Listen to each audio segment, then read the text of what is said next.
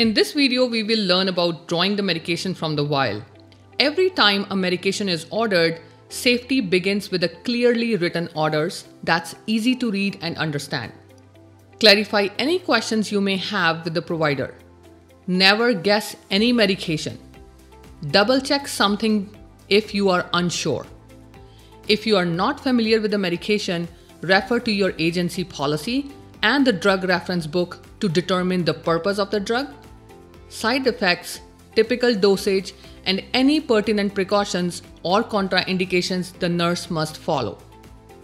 Always ensure 10 rights of medication administration, and those are right medication, right dose, right time, right route, right patient education, right documentation, right to refuse, right assessment, and right evaluation. Perform dosage calculation to match the orders. Confirm your answer with the provider if necessary. Dispense the medication in a well-lit, quiet area. Compare the order with the label on the vial to confirm that you have the right drug for the right patient. Check the quality of the medication and the expiration date. Dispose of the medication if it appears contaminated or containing sediments or the medication has expired. Choose the correct syringe and needle based on the administration site and the patient's characteristics and the amount of medication to be injected. Remember, you have the right to prevent errors, so compare the order with the labels on the medication once more just before dispensing. Key point to remember is that you will be using blunt, non-filtered needle to draw the medication from the vial. Once your medication is drawn, now you will be switching the needle which you will be using on the patient to administer the medication. The ordered dose makes sure that the strength on the label matches the order and that you dispense the right dose by the right route at the right time to mix any medication. Gently roll the vial between your palms. Don't shake the vial since that may create air bubbles in the medication. Now you can remove the lid or the cap on the vial. After that, make sure you clean the rubber stopper with an alcohol wipe. Place the vial on the secure flat surface. With the needle cover in place, grasp the syringe plunger and draw an amount of air equal to the amount of medication ordered. Uncover the needle while holding the vial in place. Carefully insert the needle into the center of stopper. Make sure the uncovered needle touches only the clean rubber stopper. Now inject the air in your syringe into the medication vial. Without removing the needle, carefully pick up the syringe and vial and invert them and hold them at your eye level. Now slowly pull back on the plunger to draw up more medication while the needle is still in the vial. Check for air bubbles in the syringe. If you see any air bubbles, move the hand with which you are holding the vial down. To hold the syringe with your free hand, tap the syringe until the air bubbles float into the tip of the syringe. Inject air bubbles and extra medication back into the vial, still holding the syringe and vial at your eye level. Make sure the amount of medication in the syringe unit is still accurate. This confirms that the right dose has been drawn up. Using the right technique, withdraw the needle and replace the needle cover. Be careful not to let the needle touch anything, including the outside of the cover. Once your medication is drawn, now you will be switching the needle which you will be using on the patient to administer the medication. Confirm the orders against the vial label one more time. Your third label check, then return the medication to the storage. Finally, dispose of any used supplies like alcohol wipes, sanitize your hands, and perform the documentation. After your third and final check, return the medication to storage. Finally, dispose of any used supplies like alcohol wipes, sanitize your hands, and record the right documentation.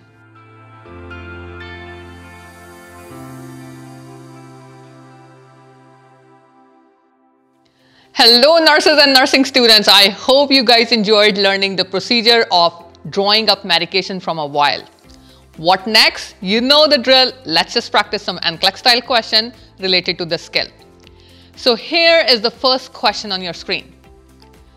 Which type of needle should the nurse use when accessing the rubber stoppers as seen in the picture? and you will see the 4 options on your screen. I want you to pause here, take your time and think about this clinical question. Which needle would you use as a nurse? All right, so let's just review option number A. It says 2.5 centimeters, 1 inch, 18 gauge blunt fill needle without filter. And that is the correct option. A large gauge blunt fill needle should be used because the top is rubber. So no filter is used in this one. Good job, you already got the answer. But let's just still review the other options. Option number B, 3.75 centimeters, which is 1.5 inches, 25 gauge needle. Think about it. This is incorrect because this type of needle is used for injections but not filling up of the medication from the vial. Alright guys, let's just review option number 3. 2.5 centimeters, 1 inch, 18 gauge blunt fill needle with filter. You guys know you're very smart. This type of needle is used up for drawing up fluids from the glass ampules, not vials. Let's just review option number 4. 1.6 centimeters, 5/8 of an inch, 25 gauge needle. This type of needle is used for administering subcutaneous injection, but not for drawing medications from the vial. I hope you guys enjoyed it. I am enjoying it very much. Let's just move on to the next question. Alright guys, here is the next question on your screen. Which of the following is the part of the medication checks that a nurse needs to complete when drawing up an intravenous medication? Select all that apply. I know it's a SATA question, hang in tight, but do your best. These are your options. Make sure you guys pause your screen and use the true-false strategy which I've taught you guys to figure out what the answer is. Alright, now let's just review option by option. Option number 1, 3 medication label checks, 1 out loud. That is correct. Medication must be checked 3 times to ensure right drug, right dosage and right time and right route and right patient. We have actually 10 rights of medication. Go ahead and watch our other videos to learn that. Option number B, checking the manufacturer's name. This is incorrect. Manufacturer's name is not an important part. Option number 3, check the medication dosage against the prescribed dose. This is correct. The medication label must be checked 3 times to ensure all the rights, which includes right drug, right dose, right route, right patient, right assessment, all those 10 rights. And then the option number D, check the medication expiry date, which is very, very important. And you guys know that's correct. Medication label must be checked again 3 times against all those rights. Last option, check the birth date of the client on the medication record. What do you guys think about it? Option number E is incorrect. The client's name is checked, but the birth date is not the part of medication check. Rather would be a part of the client's identification check. I know it's very close, hey? But still, that's how it makes the difference between right and wrong in your questions. Alright guys, so this means the final answer for this question was A, C and D. Even if you mark one wrong, it's okay because you know that in NCLEX NGN we have nowadays partial marking system, so you should be okay. Okay? So let's just get on to the last question associated with this topic. Here's the question on your screen. The nurse is reconstituting an antibiotic from powder form for administration. Which of the following action is appropriate when reconstituting a medication? Alright, so here are the 4 options on your screen, and pause the video and see which one is the correct answer. Alright guys, let's just review statement by statement. Option number 1, use the same needle to draw up and administer the medication. What do you guys think about it? That's absolutely incorrect. This is unacceptable practice as the needle will be removed from the syringe prior to connecting it to the secondary line. Option number B, touch the rubber stopper of the vial with the gloved hand only. What do you guys think? Is this correct? Option number B is incorrect because gloves do not need to be worn for preparing medication from a vial unless specifically indicated by what type of drug the nurse is preparing. Let's just look at option number C. Draw up the diluent into the syringe first. What do you guys think? That's incorrect. This is not an appropriate action as the air needs to be injected into the diluent while prior to drawing up the diluent into the syringe first.